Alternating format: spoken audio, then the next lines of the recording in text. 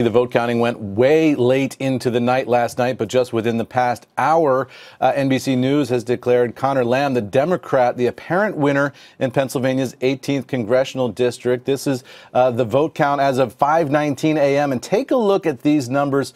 So very close between Conor, the Democrat, and Rick Saccone, the Republican. 113,720 votes for Lamb, 113,079 votes for Saccone. That is a 50-50 split, but NBC News is saying that Lamb is the apparent winner, and that's because the only outstanding votes are the approximately 200 absentee votes in Greene County, and provisional ballots in that district will count within the next 7 days or so. And even with those added to the count, it doesn't appear that Saccone can catch up here. It's possible there may be a recount in this district, so this battle might not be over. But for now, Democrats are calling Conor Lamb congressman-elect in that district.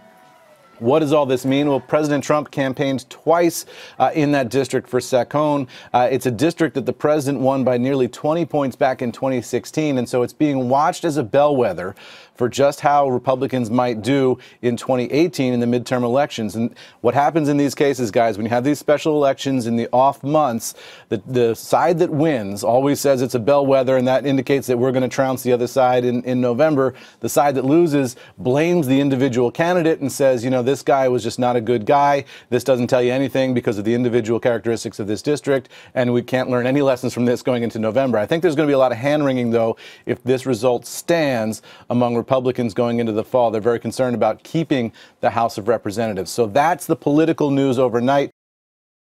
Hey there, thanks for checking out CNBC on YouTube. Be sure to subscribe to stay up to date on all of the day's biggest stories. You can also click on any of the videos around me to watch the latest from CNBC. Thanks for watching.